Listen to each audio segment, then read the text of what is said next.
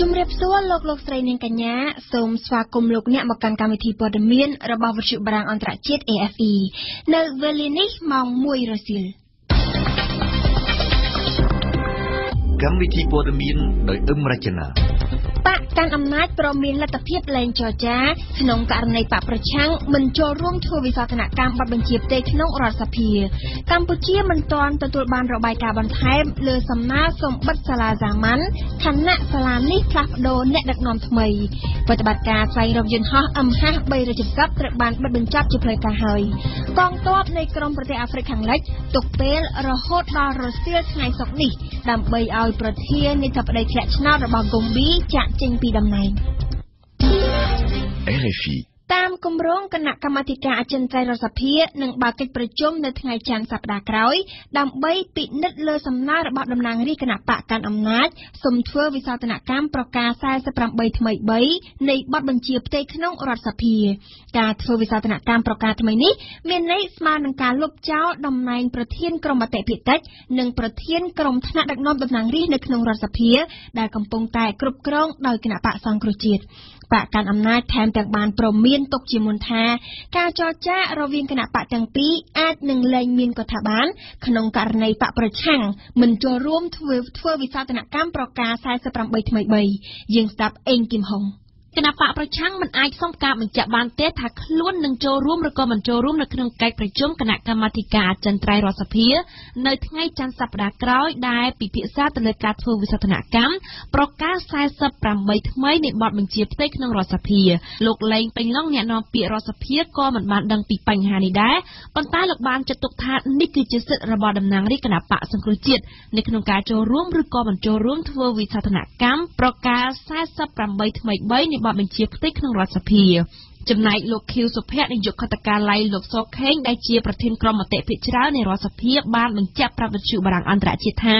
ទោះបីជាការធ្វើវិសោធនកម្មប្រការថ្មីដើម្បីលុបចោលប្រធានក្រុមមតិភាគតិចក៏ពិតមែនតែជំនួបនៅក្នុងឋានៈជាដៃគូសន្ទនានៅតែអាចធ្វើទៅបាន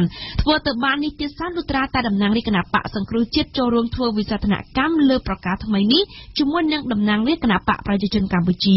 បើតាមលោកខៀវសុភ័ក្រប្រសិនបើតំណាងរាជគណៈបកសង្គ្រោះជាតិពហិការកិច្ចប្រជុំគណៈកម្មាធិការអចិន្ត្រៃយ៍និងកិច្ចប្រជុំពេញអង្គសភាហើយជំនួបរវាងបកទាំងពីរទោះជាស្ថិតនៅក្នុងឋានៈជាអ្វីក៏ដោយក៏មិនអាចកាត់មានបានដែរសម្រាប់គណៈបកប្រជាជនកម្ពុជាការចូលរួមកិច្ចប្រជុំសភាពីតំណាងរាជគណៈបកសង្គ្រោះជាតិសុទ្ធតែជាឱកាសអាចជួបពិភាក្សាគ្នាលើបញ្ហាផ្សេងដែលមានន័យជាងជំនួបនៅក្នុងឋានៈជាប្រធានមតិភាគតិចនិងភាគច្រើននៅក្នុងរដ្ឋសភាទៀតផងសូមរំលឹកថាលោកនាយករដ្ឋមន្ត្រីហ៊ុនសែនកាលពីពេលថ្មីនេះលោកបានលើកឡើងថាបើសិនជាយន្តការដែលទើបតែបង្កើតថ្មីតាមរយៈប្រការ48ថ្មី3នៃបទបញ្ជាផ្ទៃក្នុងរដ្ឋសភាពិបាកនៅក្នុងការជួបចរចាគ្នារវាងគណៈបកទាំងពីរលោកស្នើឲ្យធ្វើវិសោធនកម្មប្រការថ្មីនេះតែម្ដងនេះមានន័យថាលោកកឹមសុខាប្រធានស្ដីទីគណៈបកសង្គ្រោះជាតិនឹងត្រូវបាត់បង់តំណែងជាប្រធានក្រុមមតិភាគតិចនិងប្រធានក្រុមថ្នាក់ដឹកនាំតំណាងរាជគណៈបកសង្គ្រោះជាតិដែលទើបទទួលបានកាលពីដើមខែធ្នូឆ្នាំ2016កន្លងទៅដោយសារតែមានសំណើធ្វើវិសោធនកម្មលើបទបញ្ជាផ្ទៃក្នុងរដ្ឋសភាដែលចែងអំពីប្រធានក្រុមមតិភាគតិចនិងភាគច្រើននៅក្នុងរដ្ឋសភានេះហើយទើបប្រធានថ្នាក់ដឹកនាំតំណាងរាជគណៈបកទាំងពីរបានសម្រេចលើកពេលជួបគ្នាតាមសំណើរបស់លោកសខេងគណៈកម្មាធិការជាតិរៀបចំការបោះឆ្នោតហៅកាត់ថាកោជបមិនទាន់លុបឈ្មោះអ្នករងការប្តឹងជំទាស់ណាម្នាក់នៅឡើយទេបន្ទាប់ពីបើកសវនកម្មអស់រយៈពេល3ថ្ងៃកន្លងទៅនេះលោកមានសតិសមាជិកកោជបបានថ្លែងនៅក្នុងសន្និសីទកាសែតកាលពីថ្ងៃប្រហោះម្សិលមិញថា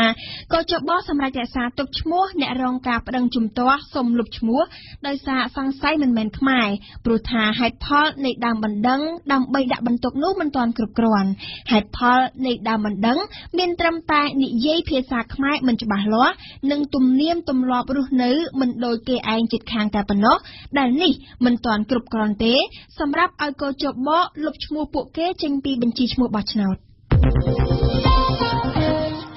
អំពើជួញដូរមនុស្សនិងអំពើធ្វើអាជីវកម្មផ្លូវភេទចំនួន92ករណីត្រូវបានសមត្ថកិច្ចរាជធានីខេត្តបង្ក្រាបបានដោយគិតចាប់តាំងពីថ្ងៃទី26ខែធ្នូឆ្នាំ2015ដល់ថ្ងៃទី25ខែធ្នូឆ្នាំ2016លទ្ធផលនេះមានការថយចុះ2ករណីធៀបនឹងឆ្នាំ2015ដោយបានឃាត់ខ្លួនជនសង្ស័យបញ្ជូនទៅកាន់តុលាការចំនួន113នាក់ក្នុងនោះអនិច្ចជន12នាក់និងជនបរទេសសញ្ជាតិផ្សេងគ្នាចំនួន8នាក់យោងតាមរបាយការណ៍ដែលចេញផ្សាយដោយគេហទំព័រនគរបាលជាតិនៅថ្ងៃម្សិលមិញ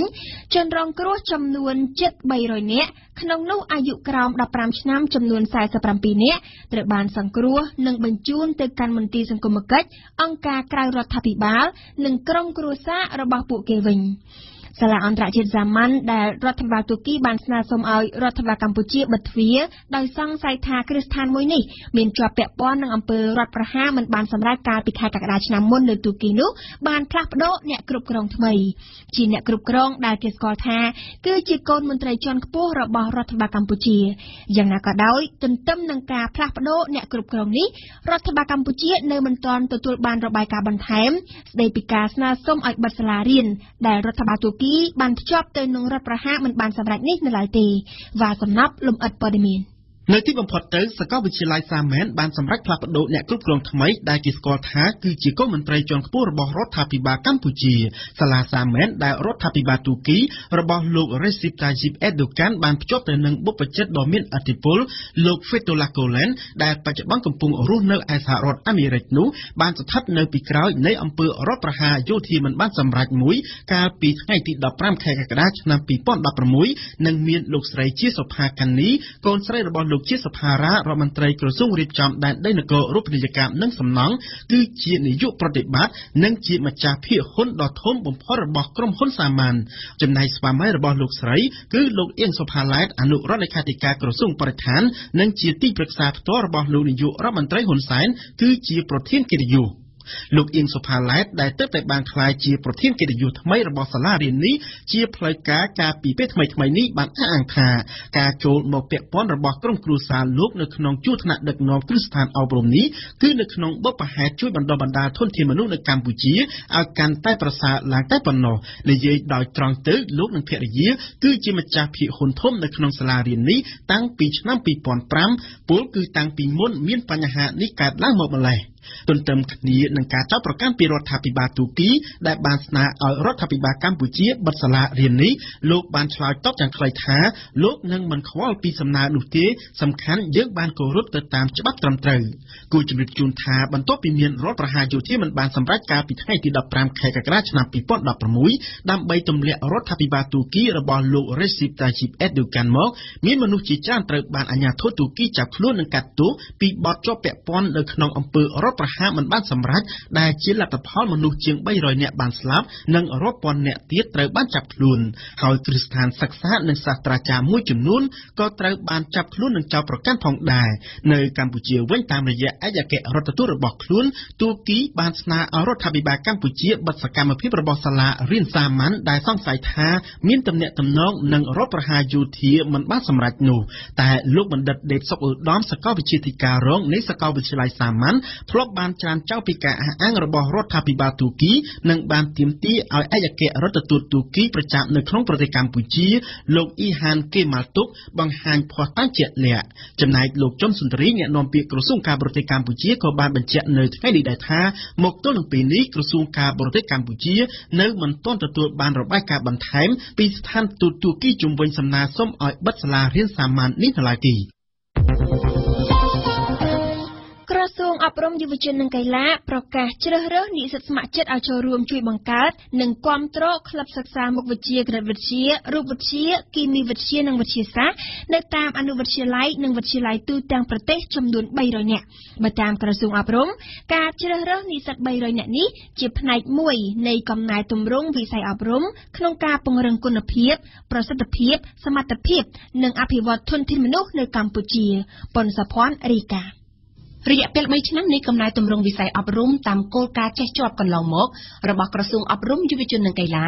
បានសង្កេតឃើញថាមុខវិជ្ជាគណិតវិទ្យានិងវិទ្យាសាស្ត្ររបស់សិស្សនៅមានកម្រិតនៅឡើយជាពិសេសសិស្សខ្លួនឯងផ្ទាល់មិនចេះពីវិធីសាស្ត្ររៀនដោយខ្លួនឯងនិងការរៀនជាក្រុមជាដើមដូច្នេះហើយក្រសួងអប់រំយុវជននិងកីឡាធ្វើការប្រកាសជ្រើសរើសនិស្សិតស្ម័គ្រចិត្តដែលកំពុងសិក្សាឯកទេសគណិតវិទ្យារូបវិទ្យានិងគីមីវិទ្យាចំនួន300នាក់ដែលជានិស្សិតកំពុងសិក្សាជំនាញខាងលើនៅតាមគ្រឹះស្ថានឧត្តមសិក្សា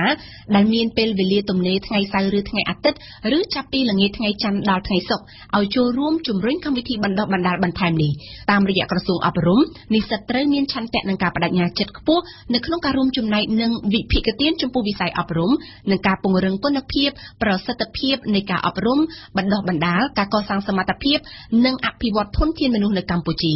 ដូច្នេះនិស្សិតដែលមានបំណងចង់ចូលរួមជួយបង្កើតនិងគាំទ្រក្លឹបសិក្សានេះអាចចុះឈ្មោះនៅនាយកដ្ឋានស្រាវជ្រាវវិទ្យាសាស្ត្រឬតាមគេហទំព័ររបស់ក្រសួងអប់រំ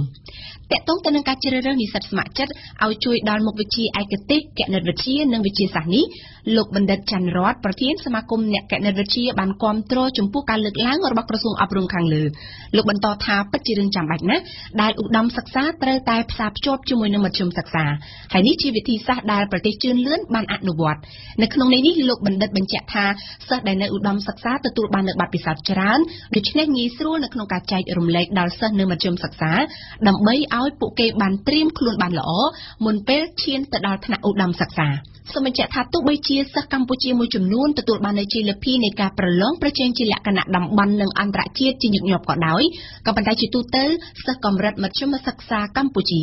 នៅតែមានការលំបាកផ្នែកគណិតវិទ្យានិងមុខវិជ្ជាវិទ្យាសាស្ត្រដទៃទៀតដូច្នេះអ្វីដែលក្រសួងអប់រំបានធ្វើនៅពេលនេះគឺអាចជាកំណែទម្រង់មួយជួយឲ្យសិស្សានុសិស្សកម្ពុជាមានការលូតលាស់ជាងមុនខណៈដែលគម្លាតនៃការសិក្សារវាងសិស្សនៅក្នុងទីក្រុងនិងសិស្សនៅតាមបណ្ដាខេត្តនៅតែជាបញ្ហានៅឡើយកាលពីថ្ងៃម្សិលមិញអគ្គនាយកដ្ឋាននៃក្រសួងសេដ្ឋកិច្ចអគ្គនាយកដ្ឋានពន្ធដារនៃក្រសួងសេដ្ឋកិច្ចនិងហិរញ្ញវត្ថុបានសម្រេចអនុគ្រោះលើកលែងទោសទណ្ឌចំពោះសហគ្រាសណាដែលស្ម័គ្រចិត្តចូលខ្លួនទៅកែតម្រូវបញ្ជីគណនេយ្យនិងលិខិតប្រកាសពន្ធឡើងវិញយ៉ាងតិចរយៈពេល3ឆ្នាំថយក្រោយឲ្យបានមុនថ្ងៃទី1ខែមេសាឆ្នាំ2017ការប្រកាសរបស់អគ្គនាយកដ្ឋានពន្ធដារដូចនេះបានធ្វើឡើងខណៈពេលដែលសហគ្រាសមួយចំនួនមានបញ្ហាលើបញ្ជីគណនេយ្យនិងលិខិតប្រកាសពន្ធនៅមិនទាន់ហ៊ានចូលខ្លួនទៅធ្វើការកែតម្រូវលិខិតប្រកាសពន្ធឡើងវិញដោយហេតុថានឹងត្រូវទទួលរងនៅទោសទណ្ឌនានាយើងផ្ដើមព័ត៌មានអន្តរជាតិនៅប្រទេសម៉ាឡេស៊ីប្រតិបត្តិការស្វែងរកយន្តហោះ MH370 ត្រូវបានបិទបញ្ចប់ជាស្ថាពរហើយបើទោះបីជាយន្តហោះដែលបាត់ខ្លួនតាំងពីខែមិនិនាឆ្នាំ2014មួយគ្រឿងនេះនៅតែស្ថិតនៅក្នុងអាថ៌កំបាំងក៏ដោយក្រុមអ្នកជំនាញជឿថាទៅថ្ងៃមុខយន្តហោះនេះនឹងត្រូវបានរកឃើញជាក់ជាពុំខានដោយករណីកប៉ាល់ទីតានិកដែលជួបគ្រោះថ្នាក់លិចទៅក្នុងបាតសមុទ្រតាំងពីឆ្នាំ1912ហើយក្រោយមកត្រូវបានរកឃើញនៅក្នុងអំឡុងទសវត្សរ៍ឆ្នាំ80សូមរំលឹកជូនថាចាប់តាំងពីយន្តហោះ MH370 បាត់ខ្លួនដោយនាំយកទៅជាមួយនៅជីវិតមនុស្សចំនួន239នាក់អាជ្ញាធរអូស្ត្រាលីម៉ាឡេស៊ីនិងចិនបានរួមដៃគ្នារុករកដោយមានជំនួយពីអ្នកជំនាញនិងសម្ភារៈបច្ចេកវិទ្យាខ្ពស់ប៉ុន្តែអស់រយៈពេលជិត3ឆ្នាំមកនេះការរុករកដែលចំណាយអត្ថវិកាជាង$150លានគ្មានបានលទ្ធផលអ្វីជាដុំកំភួនសោះឡើយអំពីប្រទេសម៉ាឡេស៊ីដែរនាយករដ្ឋមន្ត្រីម៉ាឡេស៊ីណាជីបរ៉ាហ្សាក់ជាថ្មីម្ដងទៀតបានអំពាវនាវឲ្យប្រទេសភូមាបញ្ឈប់សកម្មភាពបង្ក្រាបទៅលើសហគមន៍ជនជាតិភាគតិចអ៊ីស្លាមរ៉ូហីញ៉ាសេចក្តីអំពាវនាវរបស់ប្រមុខរដ្ឋបាលម៉ាឡេស៊ីធ្វើឡើងនៅថ្ងៃប្រហ័សទី19ខែមករាម្សិលមិញនៅក្នុងឱកាសបើកកិច្ចប្រជុំថ្នាក់រដ្ឋមន្ត្រីការបរទេសនៃបណ្ដាប្រទេសអ៊ីស្លាមដែលម៉ាឡេស៊ីត្រូវធ្វើជាម្ចាស់ផ្ទះសូមស្ដាប់ឈៀងបុផា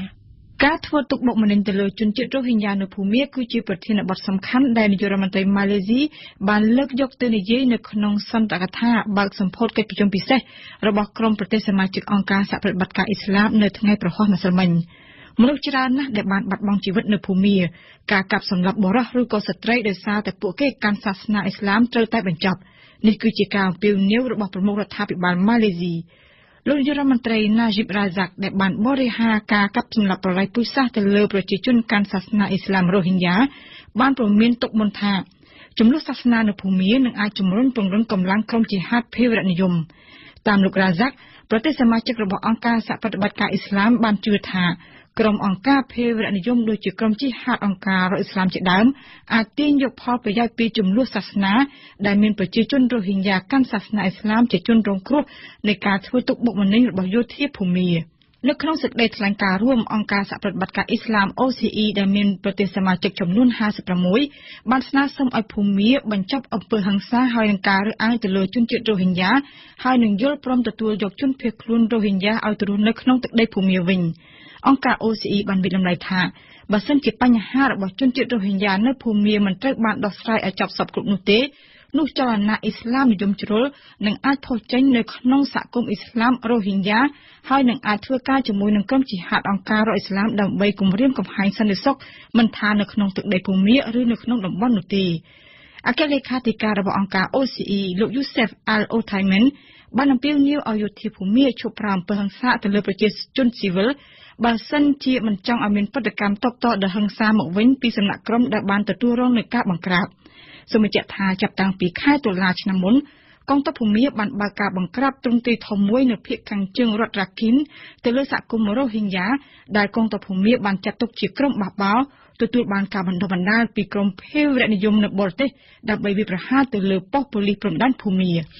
នៅប្រទេសអូស្ត្រាលីមនុស្សយ៉ាងហោចណាស់3នាក់ស្លាប់និងជាង20នាក់ផ្សេងទៀតរងរបួសនៅក្នុងហេតុការណ៍ឡានបុករះតំបន់លក់ដូរដ៏អ៊ូអរនៅក្នុងទីក្រុងមែលប៊នយ៉ាងណាក៏ដោយហេតុការណ៍ដែលកើតឡើងនៅថ្ងៃសុក្រនេះត្រូវបានប៉ូលីសអូស្ត្រាលីចាត់ទុកថាមិនមែនជាអំពើភេរវកម្មឡើយនៅប្រទេសហ្គមប៊ីឯណោះវិញក្រុមប្រទេសនៃសហគមន៍សេដ្ឋកិច្ចអាហ្វ្រិកខាងលិចបានសម្រេចទុកពេលរហូតដល់រសៀលថ្ងៃសុក្រនេះដើម្បីចរចាជាលើកចុងក្រោយឲ្យប្រធានាធិបតីធ្លាក់ឆ្នោតរបស់ហ្គមប៊ីចាក់ចេញពីតំណែងបណ្ដាប្រទេសសមាជិកសហគមន៍សេដ្ឋកិច្ចអាហ្វ្រិកខាងលិចបានព្រមានថានឹងប្រើកម្លាំងយោធាអន្តរាគមន៍ក្នុងវិបត្តិនយោបាយហ្គមប៊ីប្រសិនបើលោកប្រធានាធិបតីយ៉ាយ៉ាចាមេនៅតែមិនព្រមចុះចេញពីតំណែងទៀតកម្លាំងយោធាដែលត្រូវបានត្រៀមទុកនោះមានចំនួនជាង 7,000 នាក់ហើយនឹងសម្រុកចូលប្រទេសហ្គមប៊ីតាមសេនេហ្គាល់និងប្រទេសចំនួន4ផ្សេងទៀតនៅជិតខាងថ្ងៃសុក្រទី20មករានេះជាថ្ងៃដែលលោកដូណាល់ត្រាំស្បត់ចូលកាន់តំណែងជាប្រធានាធិបតីថ្មីនៃសហរដ្ឋអាមេរិកក្នុងឱកាសនេះប៉ូលីសនិងកងកម្លាំងសន្តិសុខនៅទីក្រុង Washington បានត្រៀមការពារសន្តិសុខដោយសារតែមានមនុស្សប្រមាណ 900,000 នាក់ដែលមកចូលរួមមើលពិធីមានទាំងក្រុមអ្នកមកគាំទ្រលោកត្រាំនិងក្រុមបាតកោប្រឆាំងលោកត្រាំផងដែរល្ងាចថ្ងៃប្រហោះម្សិលមិញក្រុមបាតកោប្រឆាំងបានត្រៀមតវ៉ានៅមុខអគារ Trump Tower នៅក្នុងទីក្រុង New Yorkផងដែរព្រមសឿនសរីណាជូនព័ត៌មានក្រុង Washington បានពង្រាយកម្លាំងប៉ូលីសនិងកងកម្លាំងសន្តិសុខប្រមាណ 28,000 នាក់ដើម្បីត្រៀមការពារសណ្ដាប់ធ្នាប់សន្តិសុខក្នុងឱកាសលោក Donald Trump ស្បត់ចូលកាន់អំណាចនៅថ្ងៃសុក្រ20មករានេះដោយសារតែមនុស្សដែលមកចូលរួមមើលពិធីស្បត់ចូលកាន់តំណែងរបស់លោក Trump មានទាំងក្រុមអ្នកគាំទ្រនិងក្រុមប្រឆាំងអាជ្ញាធរអាមេរិកខ្លាចថាមានការប៉ះទង្គិចណាមួយរវាងក្រុមទាំងពីរអាជ្ញាធរបានអនុញ្ញាតឲ្យមានសមាគមចំនួនជាង30ជួបជុំគ្នាគិតសម្រាប់ថ្ងៃប្រហោះម្សិលមិញថ្ងៃសុក្រនិងថ្ងៃសៅរ៍ស្អែកក្រុមបាតកោរាប់សែននាក់មានស្ត្រីយុវជនក្រុមការពារបរិស្ថានជនជាតិស្បែកខ្មៅនិងសហគមន៍ Latino និយាយភាសាអេស្ប៉ាញរួមទាំងក្រុមសហជីពការងារផងដែរបានសម្ដែងការរួបរวมគ្នាត្រៀមតវ៉ាប្រឆាំងនឹងប្រធានាធិបតីថ្មី Donald Trump គ្រូបង្រៀនមួយចំនួនបានសម្ដែងការគាំទ្រដល់សហគមន៍ជនអន្តោប្រវេសន៍ក្នុងស្រុក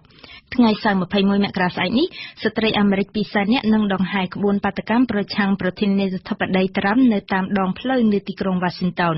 តែគេរំពឹងថាមានមនុស្សចូលរួមដល់ទៅ 250,000 នាក់ឯណោះស្ត្រីអាមេរិកមិនពេញចិត្តនឹងលោកត្រាំដែលធ្លាប់សម្ដែងការមើលងាយស្ត្រីភេទក្នុងពេលកន្លងមកពួកគេបានបើកចំហឲ្យបរិសុទ្ធភេទចូលរួមបាតកម្មជាមួយពួកគេផងដែរក្បួនបាតកម្មស្រដៀងគ្នានេះក៏នឹងរៀបចំធ្វើនៅតាមទីក្រុងផ្សេងៗនៅសហរដ្ឋអាមេរិកដែរគណៈរដ្ឋាភិបាលកម្ពុជាកំពុងផ្ដើមបើកយុទ្ធនាការប្រយុទ្ធប្រឆាំងគ្រឿងញៀនខុសច្បាប់ទូទាំងប្រទេសយុវជនត្រូវបានគេរកឃើញថាជាក្រុមគោលដៅមួយប្រឈមនឹងការប្រើប្រាស់គ្រឿងញៀនខ្លាំងជាងគេហេតុដូច្នេះហើយសូម្បីតែការដាក់ពាក្យប្រឡងចូលបម្រើការងារក្នុងក្របខ័ណ្ឌរាជការក៏មានការធ្វើតេស្តរកសារធាតុញៀននៅក្នុងបេក្ខជនជាយុវជនផងដែរ សារព័ត៌មានក្នុងស្រុកចេញផ្សាយកាលពីថ្ងៃម្សិលមិញរាយការណ៍ថាក្នុងចំណោមបេក្ខជនប្រឡងចូលក្របខ័ណ្ឌមន្ត្រីនគរបាលជាតិសរុបជាង 20,000 នាក់មានបេក្ខជន0កណ្ដកសញ្ញា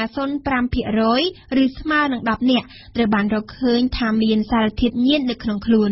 ទោះបីជាមជ្ឈដ្ឋានទូទៅហាក់ភ្ញាក់ផ្អើលខ្លាំងតែលទ្ធផលនេះហាក់មិនមែនជារឿងប្លែកទៅវិញសម្រាប់អ្នកដែលធ្វើការងារពាក់ព័ន្ធនឹងគ្រឿងញៀនសូមស្ដាប់សេចក្តីរាយការណ៍របស់ស្រីសុភ័ក្រអគ្គលេខាធិការអាជ្ញាធរជាតិប្រយុទ្ធប្រឆាំងនឹងគ្រឿងញៀនលោកឧត្តមសេនីយ៍ឯកមាសវិរិទ្ធពន្យល់ករណីនេះតាមដែលខ្ញុំដឹងមានបេក្ខជនដែលដាក់ពាក្យចូលប្រឡងទាំងអស់មានប្រមាណហ្នឹងគេរកឃើញប៉ុណ្ណឹងមិនមែនមានន័យថាបេក្ខជនហ្នឹងជានគរបាលទេ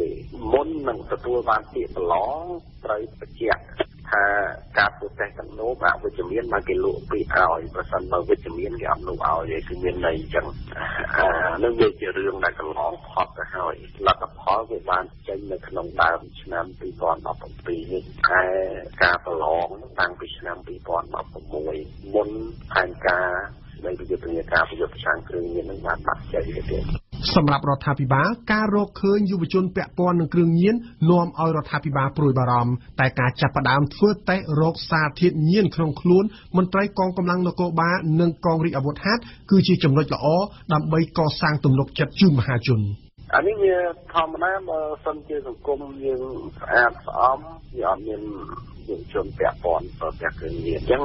ចំណុចកន្លែងនេះធ្វើឲ្យយើងមានការយកចិត្តទុកដាក់នៅសម្ដែងនៅក្តីព្រួយបារម្ភបើសិនជាយុវជនដែលព្រៀននឹងដាក់ពាក្យប្រឡងហើយមានធ្វើតែទាំងនោះមករកឃើញសារធាតុញៀនជាថាការប្រើប្រាស់គ្រឿងញៀនវាខ្លាយទៅជាចំណោទយើងត្រូវតែគិតគូរនឹងទី1ទី2ថាយើងចង់ត្រួតពិនិត្យគេម្ចាស់ប្រធានស្ថាប័ននៅអង្គជាតិក៏ថាគួរបីត្រូវតែត្រួតពិនិត្យខ្លួនឯងមុននិយាយរួមថាតើតែខ្លួនឯងស្អាតស្អំបានយើងទៅត្រួតពិនិត្យគេកើតនេះគឺជាគំនិតល្អមួយប៉ុន្តែមន្ត្រីអាវុធហត្ថនិងមន្ត្រីនគរបាលជាតិមិនមែនភាគច្រើនជាប់ពាក់ព័ន្ធការប្រើប្រាស់មានមែនទេប៉ុន្តែវាជាកត្តាល្អបើសិនជាយើងមានលទ្ធភាពហើយយើងអាចធ្វើឲ្យមហាជនអបអរសាទរនិងមានទំនុកចិត្តលើសមត្ថកិច្ចលោកជាងសុខានាយកប្រតិបត្តិអង្គការអភិវឌ្ឍធនធានយុវជនហៅកាត់ YRDP ហាក់មិនភ្ញាក់ផ្អើលទេចំពោះវត្តមានគ្រឿងញៀនក្នុងស្រទាប់យុវជនកម្ពុជាដោយសារតែកំណើននៃការប្រើប្រាស់គ្រឿងញៀនហ្នឹងវាកើនចង់និយាយថាវាស្ទើរតែគ្រប់កន្លែងទាំងអស់នៃសង្គមហើយពីដើមឡើយវាមានតែទីប្រជុំជននេះណាបើឥឡូវនេះវារាយទៅដល់ជនបទអញ្ចឹងហើយការដែលយុវជនមានសារជាតិញៀននៅពេលដែលគាត់ដាក់ពាក្យការងារអញ្ចឹងហាក់បីដូចជាមិនមែនជារឿងមួយដែលប្លែកទេព្រោះសង្គមយើងត្រូវបានទទួលស្គាល់ថាជាសង្គមមួយដែលមានគ្រឿងញៀនកើនឡើងហើយរដ្ឋាភិបាលខ្លួនឯងហ្នឹងក៏ទទួលស្គាល់រហូតដល់ថ្មីហ្នឹងព្រមទាំងមានចាត់វិធានការដើម្បី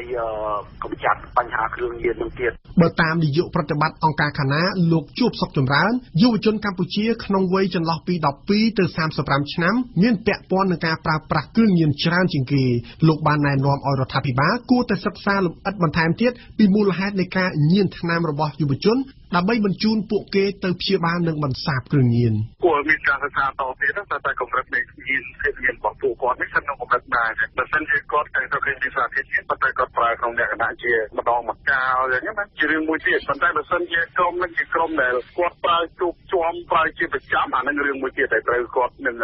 ត្រូវតែទទួលការព្យាបាលហើយបាទព្រោះការព្យាបាលស្មារតីព្យាបាលប្រសាទគ្រឿងញៀនហ្នឹងបាទតាមការសិក្សាស្រាវជ្រាវថ្នាក់ជាតិក្នុងឆ្នាំ2012កម្ពុជាមានអ្នកប្រើប្រាស់គ្រឿងញៀនសរុបប្រមាណ 13,000 នាក់សម្រាប់រដ្ឋាភិបាលមូលហេតុនៃការរីករាលដាលអ្នកប្រើប្រាស់គ្រឿងញៀននៅកម្ពុជាមកទល់នឹងឆ្នាំ2017នេះមិនមែនជាកង្វល់របស់កម្ពុជាតែមួយទេអគ្គលេខាធិការអាជ្ញាធរជាតិប្រយុទ្ធប្រឆាំងគ្រឿងញៀនលោកឧត្តមសេនីយ៍ឯកមាសវិរិទ្ធការរីករាលដាលវាជានិន្នាការសផលនៃក្រុមប្រជាជនដែលឈៀតគេយកផលចំណេញពីចំនួនខុសច្បាប់ហ្នឹងទៅបង្កើនសកម្មភាពដើម្បីពង្រីកទីផ្សារដោយឡែកសម្រាប់ប្រទេសកម្ពុជាវាមានកត្តាផ្សេងៗជាច្រើនដូចជាការធ្វើចំណាកស្រុកការចរាចរណ៍គឺមានសកម្មភាពខ្លាំងក្លាឬក៏ភពគ្រឿងញៀនដែលគេចរាចរណ៍ពីកន្លែងផ្សេងៗមកគឺមានលក្ខណៈងាយស្រួលក្នុងការធ្វើសកម្មភាពវាធ្វើឲ្យ ក្រុមគេនេះជាឱកាសក្នុងការអបទាញយុវជនឲ្យឆ្លាក់ទៅក្នុងព្រះវិការប្រើប្រាស់រឿងនេះនាយកប្រតិបត្តិអង្គការខាណាលោកជួបសុខចម្រើនកត្តាជំរុញមួយដែលធំហ្នឹងគឺការអូសទាញពីមិត្តភ័ក្តិមិនបានចំណែកតែជំរុញការអូសទាញពីមិត្តភ័ក្តិឲ្យចង់សាកដោយការគាត់ចាញ់លបួងណាបាទយើងដឹងហើយក្រុមយុវវ័យគឺជាក្រុមដែលចង់សាកចង់ដឹងហើយចូលចិត្តសប្បាយអានេះក៏ជាអាចជាឆ្លប់ដែលធ្វើឲ្យគាត់អាចធ្លាក់ទៅក្នុងស្ថានភាពហ្នឹងដែរហើយទោះបីរដ្ឋលោកព្យាយាមបង្ក្រាបដើម្បីទប់ស្កាត់កុំឲ្យមានចូលប៉ុន្តែសារធាតុញៀនគឺគេនៅតែមានអានេះក៏ជាផ្នែកមួយថាគ្រឿងញៀនងាយរកបានតាមបទពិសោធន៍របស់ពួកយើងគឺថាអ្នកដែលស្ថិតក្នុងស្ថានភាពជាអ្នកញៀនដែលមានចំណេះដឹងមានជំនាញមានបទពិសោធន៍មានការងារធ្វើមិនមានទេបាទតែពេលច្រើនគឺពួកគាត់អត់មានការងារធ្វើហើយជាចំណែកមួយដែលគួរពិចារណាដែរគំរូនៃការត្រួតពិនិត្យរោគសារធាតុញៀនក្នុងខ្លួនយុវជនអាចជាគំនិតផ្ដួចផ្ដើមមួយសម្រាប់សង្គមស៊ីវិលពិចារណាក្នុងពេលឬបុគ្គលិកជាយុវជនដែរតែអ្នកមានសមត្ថភាពគួរតែទទួលយកដោយការរៀបចំប្រព័ន្ធអប់រំដើម្បីផ្ដាច់សារធាតុញៀនពីក្នុងខ្លួនលោកជាងសុខានាយកប្រតិបត្តិអង្គការកម្មវិធីអភិវឌ្ឍធនធានយុវជនហៅកាត់ YRDP ដោយសារតែអានឹងវារីកខ្លាំងអញ្ចឹងហើយយើងអត់មានជំរឿសក្នុងការដែលថាអ្នកដែលមានសារជាតិញៀនហ្នឹងគួរតែមិនទទួលយកទេគឺយើងទទួលយកក៏ប៉ុន្តែត្រូវមានលក្ខខណ្ឌហើយនឹងរៀបចំឲ្យមានប្រព័ន្ធក្នុងការអប់រំដើម្បីកាត់ផ្ដាច់សារជាតិញៀនពីក្នុងខ្លួនរបស់គាត់អាហ្នឹងជារឿងមួយដែលនៅផ្ដល់ឱកាសបានទៅដល់យុវជនដែលគាត់មានសមត្ថភាពស្ថាប័នរដ្ឋដែលរើសយុវជនចូលត្រួតពិនិត្យមានសារជាតិញៀនបន្ទាប់មកត្រូវមានយន្តការក្នុងការកាត់ផ្ដាច់សារជាតិញៀនឬក៏កាត់បន្ថយសារជាតិញៀនពីក្នុងខ្លួនរបស់គាត់ជារឿងមួយដែលល្អមែនទែនបើសិនជាមានបែបហ្នឹងបាទនាយកប្រតិបត្តិអង្គការខាណាលោកជួបសុខចម្រើនខ្ញុំគិតថាជារឿងមួយចូលចម្លែកតែខ្ញុំឃើញអ្នកណាវិจัยនេះត្រូវបានដាក់បញ្ចូលក្នុងការប្រឡងជ្រើសរើសបាទព្រោះកន្លងទៅរដ្ឋអាចបានធ្វើរឿងនឹងផងអញ្ចឹងមានន័យថាស្ថានភាពគ្រឿងញៀននេះគឺមានស្ថិតក្នុងឆ្លងហើយបើមិនជារហូតដល់បេក្ខជនដែលប្រឡងចូលក្របខ័ណ្ឌនេះក៏មានពាក់ព័ន្ធនឹងសារធាតុញៀននឹងទៀតខ្ញុំគិតថាស្ថានភាពគ្រឿងញៀននេះគឺជាស្ថានភាពដែលទាមទារមានការដោះស្រាយជាបន្ទាន់ហើយមើលទៅគឺយើងមានគ្រប់កន្លែងមានអីចឹងឬមានគ្រប់មនុស្សគ្រប់ស្ទាប់ចឹងគឺជារឿងមួយដែលទាមទារនូវការយកចិត្តទុកដាក់រដ្ឋាភិបាលកម្ពុជាកំពុងបើកយុទ្ធនាការប្រយុទ្ធប្រឆាំងគ្រឿងញៀនខុសច្បាប់ទូទាំងប្រទេសលើកទី1រយៈពេល6ខែដែលចាប់ផ្ដើមពីថ្ងៃទី1ខែមករាដល់ថ្ងៃទី30ខែមិថុនាឆ្នាំ2017ឈរលើទស្សនវិស័យចូលរួមទាំងអស់គ្នាដើម្បីជីវិតនិងសហគមន៍គ្មានគ្រឿងញៀនប៉ុន្តែលោកជាងសុខានាយកប្រតិបត្តិអង្គការកម្មវិធីអភិវឌ្ឍធនធានយុវជនហាក់មិនទាន់ជឿលើប្រសិទ្ធភាពនៃការបង្ក្រាបគ្រឿងញៀននៅកម្ពុជារយៈពេលខ្លីឡើយបញ្ហាប្រយុទ្ធប្រឆាំងជាមួយនឹងគ្រឿងញៀនមិនមែនតែគំនិតដែលចាប់ផ្ដើមឆ្នាំនេះទេតាក់ទងនឹងភូមិឃុំមានសុវត្ថិភាពនេះគឺជាយុទ្ធសាស្ត្រមួយដែលលឺតាំងពីយូរហើយរហូតដល់ពេលនេះស្ទើរតែពលរដ្ឋលែងចាប់អារម្មណ៍ដោយសារតែវាអត់មានប្រសិទ្ធភាពទាំងប្រមាណចំណុចហ្នឹងតាក់ទងរឿងបញ្ហាចោរកម្មតាក់ទងនឹងបញ្ហាគ្រឿងញៀនតាំងពីគ្រឿងញៀនមានតិចតួចរហូតដល់ច្រើនហើយមកពេលនេះបានទៅតែគិតថាចាប់ផ្ដើមពង្រឹងឬអីហាក់ដូចជាមិនធ្វើឲ្យមានការផ្អាកជាមួយនឹងយុទ្ធសាស្ត្រហ្នឹងទេតែលោកមាសវិរិទ្ធអគ្គលេខាធិការអាជ្ញាធរជាតិប្រយុទ្ធប្រឆាំងនឹងគ្រឿងញៀនជឿជាក់យ៉ាងខ្លាំងទៅនឹងជោគជ័យនៃយុទ្ធនាការនេះនៅពេលខាងមុខផែនការស្ដីពីយុទ្ធនាការយុទ្ធឆាំងគ្រឿងញៀនទៅសិនបើយើងមិនសម្លឹងឃើញភាពជោគជ័យនៅពេលខាងមុខរាជរដ្ឋាភិបាលថាធ្វើអីអញ្ចឹងខ្ញុំយល់ឃើញថាលទ្ធផលនៃការអនុវត្តផែនការយុទ្ធប្រឆាំងគ្រឿងញៀនទាក់ទងទៅនឹងការអនុវត្តយុទ្ធនាការរយៈពេល6ខែក្នុងដំណាក់កាលទី1នេះគឺនឹងផ្ដល់នៅលទ្ធផលជាផ្លែផ្កាសម្រាប់រដ្ឋាភិបាលប្រសិទ្ធភាពនៃការកម្ចាត់គ្រឿងញៀនទូទាំងប្រទេសកម្ពុជាទាមទារឲ្យមានការចូលរួមគ្រប់ស្ថាប័នពាក់ព័ន្ធអគ្គលេខាធិការអាជ្ញាធរជាតិប្រយុទ្ធប្រឆាំងនឹងគ្រឿងញៀនលោកឧត្តមសេនីយ៍ឯកមាសវិរិទ្ធពិសេសគឺអាជ្ញាធរមូលដ្ឋាននៅថ្នាក់ក្រោមជាតិនៅឯឃុំសង្កាត់នៅភូមិការប្រមូលផ្ដុំកម្លាំងនោះវាคล้ายទៅជាមហាកម្លាំងមានលក្ខណៈជាចលករក្នុងការធ្វើកម្មវិធីប្រយុទ្ធប្រឆាំងគ្រឿងញៀនទាំងរួមទាំងការអប់រំតុបតាយរួមទាំងការងាររដ្ឋបាលការងារអនុវត្តច្បាប់ការងារព្យាបាលផ្ដល់នីតិសម្បទានិងកិច្ចសហប្រតិបត្តិការជាមួយប្រទេសដែលនៅជាប់ព្រំដែនយើងក៏ដូចជាដៃគូអភិវឌ្ឍនាយកប្រតិបត្តិអង្គការខាណាលោកជួបសុខចម្រើនប្រសិទ្ធភាពប្រឆាំងគ្រឿងញៀនអាស្រ័យទៅលើការផ្ដល់សេវាវិទ្យាសាស្ត្រការពង្រឹងច្បាប់និងការអប់រំគិតថាផ្ដោតសំខាន់គឺ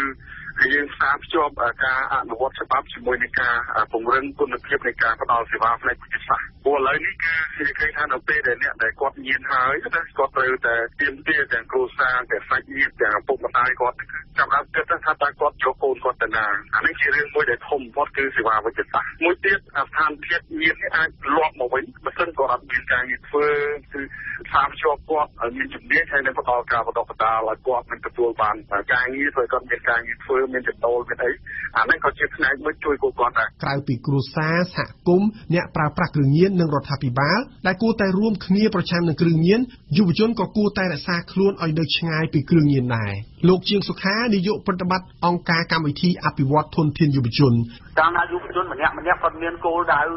បរិញ្ញាគាត់ចេះមានគោលដៅសម្រាប់ជីវិតរបស់គាត់ពេលនោះហើយតែគាត់មិនងាយនឹងឆ្លោះឆ្លួយទៅពាក់ព័ន្ធជាមួយនឹងគ្រឿងញៀនទេប៉ុន្តែបើសិនជាយុវជនមិនមានគោលដៅក្នុងការរៀបចំជីវិតរួមទាំងបរិយាកាសសង្គមហ្នឹងធ្វើឲ្យគាត់ហូបលេសសង្គមតាក់ទងនឹងរៀនហើយក៏មិនដឹងធ្វើអីរៀនហើយវាអត់មានការងារធ្វើកន្លែងហ្នឹងហើយក៏ជាបរិយាកាសមួយជំរុញឲ្យគាត់ហ្នឹងកាត់បន្ថយឬក៏នៅកាន់តែឆ្ងាយអំពីបញ្ហាគ្រឿងញៀនហ្នឹងដែរបាទកម្មវិធីនេះសហការឧបត្ថម្ភដោយ Sinvenue ជាក្រុមហ៊ុនផ្ដាច់មុខកាហ្វេពីប៉ៃលិននិងមណ្ឌលគិរីដែលមានតែមួយគត់នៅកម្ពុជា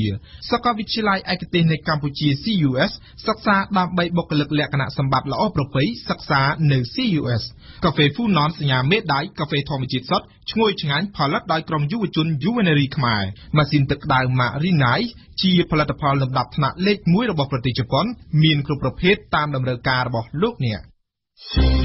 ទស្សនៈព្រឹត្តិការណ៍កម្ពុជាយុទ្ធនាការបង្ក្រាបគ្រឿងញៀនថ្នាក់ជាតិនៅទូទាំងប្រទេសកម្ពុជាកំពុងតែប្រព្រឹត្តទៅយ៉ាងក្តៅគគុកវាជារឿងគួរឲ្យភ្ញាក់ផ្អើលនិងគួរឲ្យហួសចិត្តជាទីបំផុតនៅពេលសមត្ថកិច្ចនៅខេត្តកំពង់ធំឃាត់ខ្លួនព្រះសង្ឃមួយអង្គពីបទប្រើប្រាស់គ្រឿងញៀនកាលពីថ្ងៃអង្គារទី17មករាកន្លងទៅ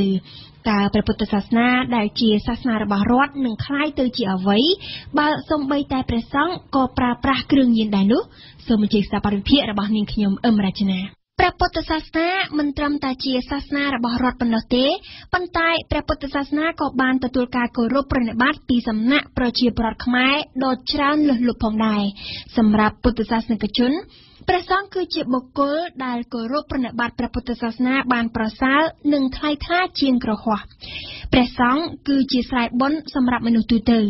ចំពោះធម៌វិន័យព្រះពុទ្ធសាសនា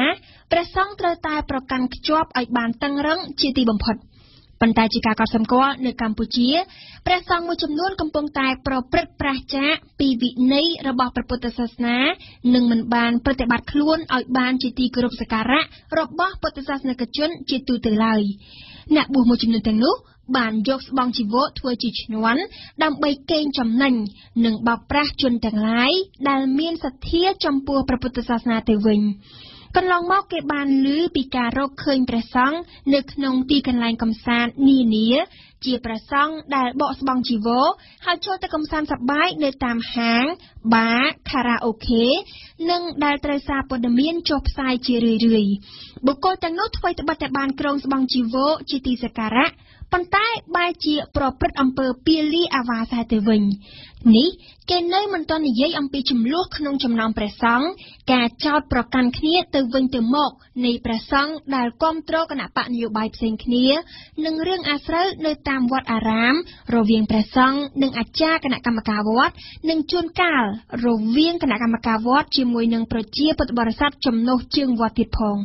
ចុងក្រោយនេះគណៈដែលសមត្ថកិច្ចកំពុងតែមមាញឹកបង្ក្រាបបទល្មើសគ្រឿងញៀននៅទូទាំងប្រទេសការរកឃើញថាមានព្រះសង្ឃប្រើប្រាស់គ្រឿងញៀនគឺជារឿងភ្ញាក់ផ្អើលនិងហួសចិត្តជាទីបំផុត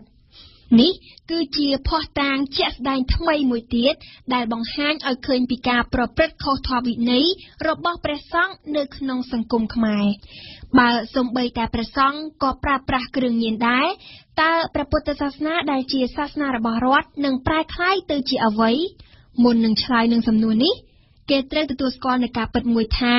ការប្រព្រឹត្តខុសធម៌វិន័យរបស់សង្ឃមួយចំនួនគឺជាលក្ខណៈបុគ្គលតែប៉ុណ្ណោះប៉ុន្តែយ៉ាងណាក៏ដោយវាបានបង្កឲ្យមានការព្រួយបារម្ភអំពីការធ្លាក់ចុះនៃការគោរពនិងជឿជាក់ទៅលើវិស័យព្រះពុទ្ធសាសនាទាំងមូល ក្នុងន័យនេះអ្នកតាមដានការវិវត្តរបស់សង្គមកម្ពុជាមួយចំនួនបានបង្ហាញពីការបារម្ភតិចឬច្រើនទៅលើការធ្លាក់ចុះនៃជំនឿលើព្រះពុទ្ធសាសនាដែលគេហាក់ពុំឃើញមានការចាត់វិធានការឬក៏ដំណោះស្រាយចំពោះបញ្ហាទាំងអម្បាលមានដែលត្រូវបានរៀបរាប់ពីខាងដើមទេចំណែកសង្គមវិទូវិញបានអំពាវនាវឲ្យក្រសួងពាក់ព័ន្ធតាមរយៈគណៈគ្រប់គ្រងព្រះសង្ឃត្រូវតែបញ្ចេញនូវវិធានការពង្រឹងវិន័យព្រះសង្ឃឡើងវិញផងដែរជាការពិតហើយថាសាសនាគឺជាជំនឿដែលគង់តែត្រូវផុតរលត់ទៅវិញនៅថ្ងៃណាមួយប៉ុន្តែបើទោះបីជាយ៉ាងដូច្នេះក៏ដោយក៏គេមិនអាចបណ្ដោយឲ្យសាសនារបស់រដ្ឋមួយសាបរលាបទៅតាមយថាកម្មនោះដែរសម្រាប់ក្រុមអ្នកវិភាគតាមដានសង្គមកម្ពុជាការពង្រឹងព្រះពុទ្ធសាសនាគឺជាកិច្ចការដែលមិនអាចមើលរំលងបានឡើយក្រសួងធម្មការនិងកិច្ចការសាសនាត្រូវតែមានវិធានការច្បាស់លាស់ចំពោះការពង្រឹងធម្មវិន័យក្នុងចំណោមអ្នកបួសជាសង្ឃ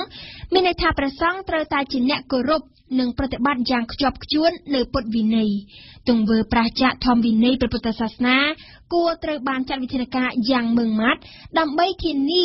នៅសេចក្តីទុកចិត្តក៏ដូចជាជំនឿរបស់ពុទ្ធបរិស័ទកម្ពុជាទាំងអស់ស្ដាប់កម្មវិធីព័ត៌មានរបស់វិទ្យុបារាំង RFI ពេលព្រឹកពីម៉ោង 7 ដល់ម៉ោង 8 និងពីម៉ោង 10 កន្លះដល់ម៉ោង 11 ថ្ងៃរសៀលពីម៉ោង 1 ដល់ម៉ោង 2 និងពីម៉ោង 4 កន្លះដល់ម៉ោង 5 និងពេលយប់ពីម៉ោង 7 ដល់ម៉ោង 8 ស្ដាប់វិទ្យុបារាំង RFI ពិភពលោកស្ថិតក្នុងដៃរបស់លោកអ្នក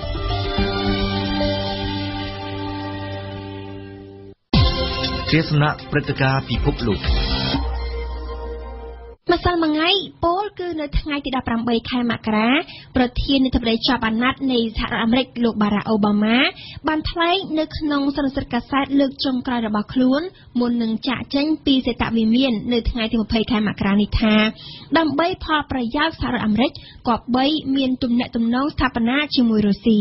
ប៉ុន្តែពេលនៅកាន់អំណាចលោកអូបាម៉ាតែងតែបានប្រកាន់ឥរិយាបថមើលងាយរុស្ស៊ីធ្វើបាបរុស្ស៊ីតាមផ្លូវដាក់ទណ្ឌកម្មជាប់រដឹកទល់នឹងមូស្គូក្រោមលេសថាមូស្គូបានឈ្លានពានលើអ៊ុយក្រែននិងតាមបទវាយប្រហារស្ដីណាពីខាងមូស្គូទៅលើបណ្ដាញអ៊ីនធឺណិតបកប្រជាធិបតេយ្យដើម្បីជ័យជំនះលោកដូណាល់ត្រាំដែលត្រូវអំណាចលោកអូបាម៉ាចាត់ទុកជាអាយ៉ងរបស់លោកពូទីនបើអូបាម៉ាកាត់យងខ្នងចំពោះរុស្ស៊ីនោះរុស្ស៊ីក៏មិនស្លូតឡើយចំពោះរូបគាត់សូមស្ដាប់កៅឆាយាបំណក់ចុងក្រោយធ្វើឲ្យម៉ូស្គូទ្រាំលែងបានគឺការដែលនៅសល់តែ3សប្តាហ៍សោះត្រូវចាកចេញពីសេតវិមានទៅហើយបារ៉ាក់អូបាម៉ាបានបណ្ដេញអ្នកការទូតរុស្ស៊ី35នាក់ចេញពីសហរដ្ឋអាមេរិកទាំងរឹបអូសយកអគារ2ជាផ្ទះសម្រាប់របស់ពួកអ្នកការទូតរុស្ស៊ីហើយដែលជាកម្មសិទ្ធិរបស់រុស្ស៊ីសោះនៅលើដីអាមេរិកកាលនោះលោកនាយករដ្ឋមន្ត្រីរុស្ស៊ីឌីមីទ្រីមេដវេដេវបានហៅទង្វើអូបាម៉ាថាជាសកម្មភាពស្លឈាមប្រឆាំងរុស្ស៊ីចំណែកលោកប្រធានាធិបតីពូទីនទោះបីមានបញ្ជីឈ្មោះអ្នកការទូតអាមេរិក35នាក់ស្នើដោយក្រសួងការបរទេសឲ្យបណ្ដេញចេញពីរុស្ស៊ីទៅដែរក៏មិនព្រមបណ្ដេញចេញទេតាមអ្នកវិភាគប្រតិកម្មបែបនេះរបស់លោកពូទីនគឺមកពីគាត់លែងចាត់ទុកអូបាម៉ាជាមេដឹកនាំអាមេរិកទៀតឡើយសូម្បីទស្សនាបតីអាមេរិក Foreign Policy ក៏ហៅអេរយាប័តធ្វើហីរបស់លោកពូទីនចំពោះការបណ្ដេញពួកអ្នកការទូតរុស្ស៊ីនោះថាជាការដើរក្រឡាអុកយ៉ាងប៉ិនប្រសប់ដែលបន្ថប់បន្ទាបតម្លៃអូបាម៉ាតែម្ដងតបនឹងការចោទប្រកាន់មកលើម៉ូស្គូដែលថាបានវាយប្រហារស្អីណាទៅលើបណ្ដាញអ៊ីនធឺណិតរបស់បកប្រជាធិបតេយ្យអាមេរិកដើម្បីជ័យជំនះលោកដូណាល់ត្រាំប្រតិកម្មម៉ូស្គូយោងទៅលើសុភាសិតនៅរុស្ស៊ីដែលតំណាងថាបើដាល់ចាញ់គេកុំធ្វើជាមូដៃអាវខំបាយខ្យល់តាមមតិថ្នាក់ដឹកនាំរុស្ស៊ីមានលោកប្រមុខរដ្ឋពូទីនលោករដ្ឋមន្ត្រីការបរទេសសេរហ្គីឡាវ្រ៉ូវការដែលអំណាចអូបាម៉ាខំភ្លុំបញ្ឆេះរលកមូលបង្កាច់ប្រឆាំងរុស្ស៊ីនោះតាមធៀបពិតដែលមានគឺតាំងគោលដៅថាលោកដូណាល់ត្រាំជាប្រធានាធិបតីខ្វះលក្ខណៈស្របច្បាប់ដូច្នេះគឺមើលស្រាលចំពោះជំរឿសធ្វើដោយប្រជាជនម្ចាស់ឆ្នោតអាមេរិកផ្ទាល់បានន័យថាមាក់ងាយដល់គោលការណ៍ប្រជាធិបតេយ្យដែលក្រុងវ៉ាស៊ីនតោនផ្ទាល់តែអ៊ូតក្តែងថាខ្លួនជាអ្នកលើកទង់ប្រជាធិបតេយ្យនាំមុខពិភពលោកតាមមតិម៉ូស្គូដោយមួម៉ៅញ័រសាច់ធ្វើរុស្ស៊ីមិនបែកអូបាម៉ាប្រើស្នៀតប្រឆាំងរុស្ស៊ីគឺតាមគោលការណ៍ដែលថាវិធីដ៏ប្រសើរបំផុតសម្រាប់ការពារខ្លួនឯងគឺវាយប្រហារជាមុនតាមផ្លូវចោទប្រកាន់បានន័យថាទម្រាំភាគីជាប់ចោទ ខំស្រាយចេញពីខ្លួននៅការចោទប្រកាន់យ៉ាងក្រុងក្តាំងនោះពិភពលោកឮទៅហើយថារុស្ស៊ីជាអ្នកប្រព្រឹត្តស៊ីបែបអត្តនោះតាមយោបល់ម៉ូស្គូរបាយការណ៍ស្ដីអំពីស៊ីបែបអត្តនោះគឺគ្រាន់តែជាការតែងសេចក្តីធ្វើឡើងដោយស៊ុំក្ររុំគ្នារវាងពួកមេដឹកនាំបណ្ដាទីភ្នាក់ងារស៊ើបការសម្ងាត់នៅសហរដ្ឋអាមេរិកដើម្បីឲ្យលាន់រន្ទឺដល់ពិភពលោកប៉ុណ្ណោះអ្វីដែលគួរឲ្យចាប់អារម្មណ៍គឺតបនឹងសំណួរសូមឲ្យបង្ហាញភស្តុតាងពួកគេថាភស្តុតាងមានមែនប៉ុន្តែមិនអាចបង្ហាញពីព្រោះវាជារឿងសម្ងាត់របស់រដ្ឋប៉ុន្តែម៉ូស្គូយល់ថាបើមានមែននោះអាមេរិកមកជាលើកយកបង្ហាញបើឥតបង្អែបង្អង់ឡើយម៉ូស្គូទាញយកសេចក្តីសន្និដ្ឋានយ៉ាងប្រោបដាច់ថាការចោទប្រកាន់ទល់នឹងខ្លួនត្រូវអាមេរិកធ្វើឡើងគឺស្របនឹងភាសារុស្ស៊ីដែលថាបើចង់ប្រឌិតអ្វីមួយគឺត្រូវបើកវាចេញពីចុងម្រាមដៃមកម្ល៉េះហើយបានជានៅរុស្ស៊ីគេចោទជាសំណួរទី1តើបណ្ដាទីភ្នាក់ងារស៊ើបការសម្ងាត់អាមេរិកដែលទទួលក្នុងមួយឆ្នាំដល់ទៅ$53,000 លានសម្រាប់ធានាសន្តិសុខសហរដ្ឋអាមេរិកមិនធ្វើការទេឬទី2តើសហរដ្ឋអាមេរិកជាប្រទេសបង្កើតបណ្ដាញអ៊ីនធឺណិតដែលពិតជាមានថ្នាំសម្រាប់ការពារបណ្ដាញនេះច្បាស់ជាមិនបណ្ដោយឲ្យនរណាលុកចូលទៅកើតឡើយចំពោះការដែលអំណាចអូបាម៉ាចោទរុស្ស៊ីថាលោកដៃចូលក្នុងការបោះឆ្នោតនៅសហរដ្ឋអាមេរិកនោះម៉ូស្គូរំលឹកជាបឋមថាតាំងពីដើមទីម្លេះក្រសួងយុតិធធម៌អាមេរិកបានចេញបំរាមហាមមិនឲ្យអ្នកការទូតរុស្ស៊ីគ្រាន់តែដើរទៅជិតការិយាល័យបោះឆ្នោតអាមេរិកក៏មិនបានផងផ្ទុយទៅវិញគឺសហរដ្ឋអាមេរិកខ្លួនឯងដែលជាមេលោកដៃជ្រៀតជ្រែកបែបនេះតាមទិន្នន័យកាសែតអាមេរិក Los Angeles Times ក្រោយពីសង្គ្រាមលោកលើកទី2បានចប់ទៅសហរដ្ឋអាមេរិកបានជ្រៀតជ្រែកទៅក្នុងការបោះឆ្នោតនៅតាម81ប្រទេសក្នុងលោកតែមិនរាប់ពីរដ្ឋប្រហារបង្កឡើងដោយសហរដ្ឋអាមេរិកនៅតាមប្រទេសជាច្រើនគ្រាន់តែក្នុង15ឆ្នាំចុងក្រោយគឺសហរដ្ឋអាមេរិកតែម្ដងដែលស្ថិតនៅពីក្រោយខ្នងបដិវត្តពណ៌បោកបក់នៅតាមបណ្ដារដ្ឋក្នុងលំហអតីតសហភាពសូវៀត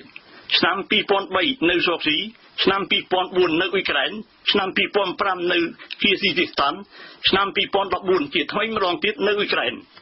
នៅខែកុម្ភៈឆ្នាំ2014នោះឧបករណីនៃរដ្ឋមន្ត្រីការបរទេសរបស់អូបាម៉ាខាងកិច្ចការអឺរ៉ុបនិងអាស៊ីអឺរ៉ុបស្ត្រីឈ្មោះ Victoria Nuland បានដើរចែកនំប៊ីស្គីដល់ពួកបាបោនៅលើទីលានកណ្ដាលក្រុងគៀវទាំងថ្លែងយ៉ាងសង្ហាថាអាមេរិកបានចំណាយអស់$5,000 លាន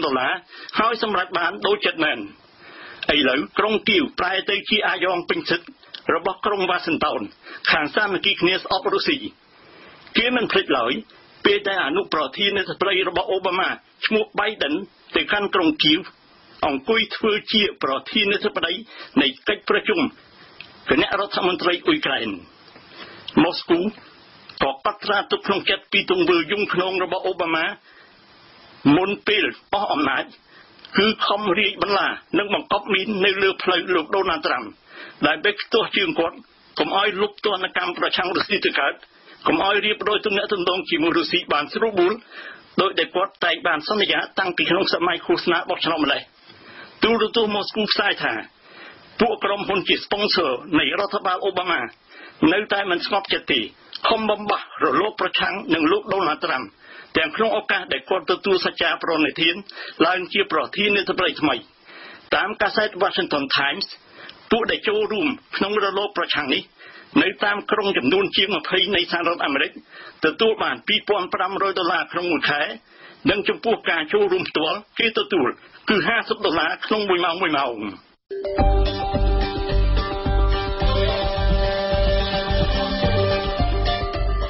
ព័ត៌មានទាំងនេះអាចអានឬស្ដាប់ឡើងវិញនៅក្នុងគេហទំព័ររបស់យើង www.khmer.rfi.fr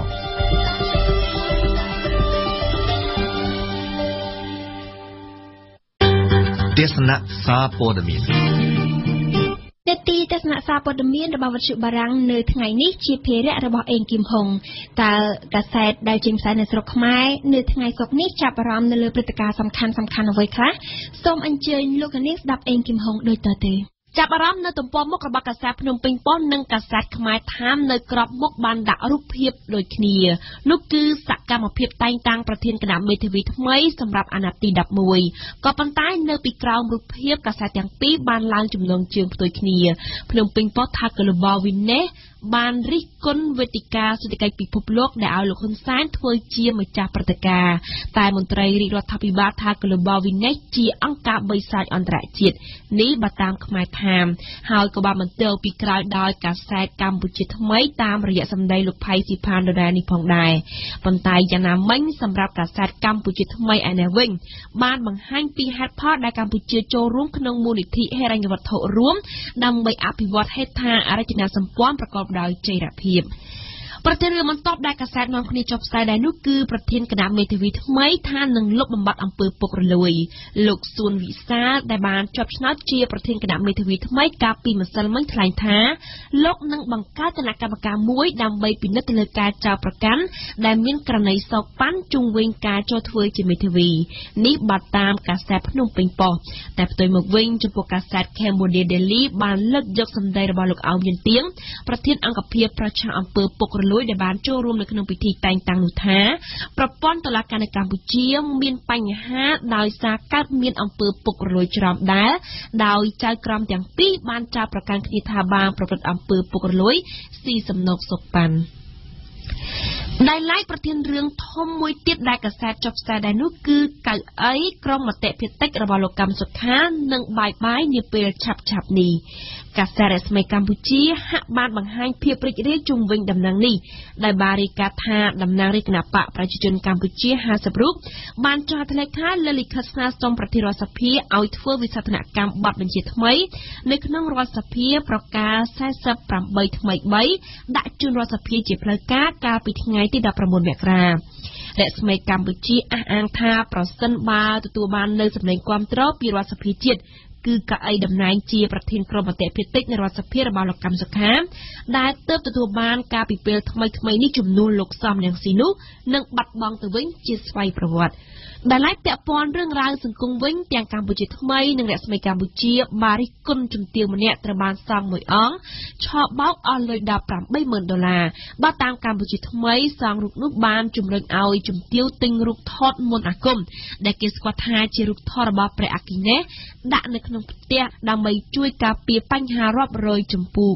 តែយ៉ាងណាក៏ដោយរស្មីកម្ពុជាថាលោកសង្ឃដែលត្រូវបានចាប់សឹកនោះត្រូវបានបញ្ជូនទៅកាន់សាលាដំបងរាជធានីភ្នំពេញហើយកាលពីរសៀលម្សិលមិញដែលឡែកប្រធានរឿងផ្សេងទៀតដែលកាសែតបន្តចុះផ្សាយនោះសម្រាប់រស្មីកម្ពុជាថាជ្រូកនិងមាន់ពីវៀតណាមសម្រុកចូលមុនពិធីបុណ្យចូលឆ្នាំថ្មីចិនមកដល់កាសែតបន្តថាភ្នាក់ងារចិញ្ចឹមមាន់ក្នុងស្រុកឲ្យដឹងនៅថ្ងៃទី19មករាថារដូវចូលឆ្នាំថ្មីចិនមកដល់ឈ្មួញរកស៊ីល្មើសច្បាប់កំពុងតែសម្រុកលួចដឹកមាន់និងជ្រូកពីវៀតណាមចូលកម្ពុជាស្ទើរគ្រប់ច្រកល្ហកមកលក់ឲ្យដេប៉ូតាមខេត្តនិងតាមទីផ្សារមួយចំនួនដែលចំណុចនេះត្រូវបានរស្មីកម្ពុជាវិតម្លៃថាធ្វើឲ្យផលិតផលសត្វក្នុងស្រុកធ្លាក់ថ្លៃក្រៅពីរឿងរ៉ាវដែលបានលើកឡើងទាំងអម្បាលម៉ានកម្ពុជាថ្មីនិងរស្មីកម្ពុជាបន្តចុះផ្សាយនោះគឺពីខ្នាតកន្លងទៅត្រីប្រហុកត្រូវបានជាង8,000តោនកម្ពុជាថ្មីថាសមត្ថកិច្ចអាចនឹងរកឃើញលំនៅឋានអ្នកល្មើសច្បាប់ចរាចរណ៍ត្រឹមតែ10នាទី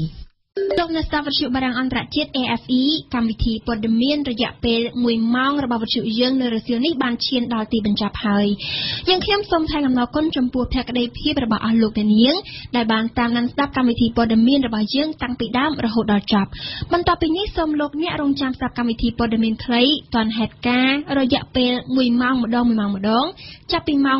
2:30 នាទីរសៀលតទៅដែលជាការរៀបចំជូនដោយស្រីសុភ័ក្រកម្មវិធីព័ត៌មានពេញ1ម៉ោងរបស់វិទ្យុយើងនឹងវិលមកជួបលោកអ្នកជាថ្មីម្ដងទៀតនៅម៉ោង 7 យប់នេះដែលជាការរៀបចំជូនដោយនាងខ្ញុំផ្ទាល់ខ្ញុំសូមអរគុណវិសាដែលបានជួយបញ្ជាផ្នែកបច្ចេកទេសនៅពេលនេះនាងខ្ញុំអមរជនានិងសហការីនៃវិទ្យុបារាំងទាំងអស់សូមអរគុណសូមគោរពលា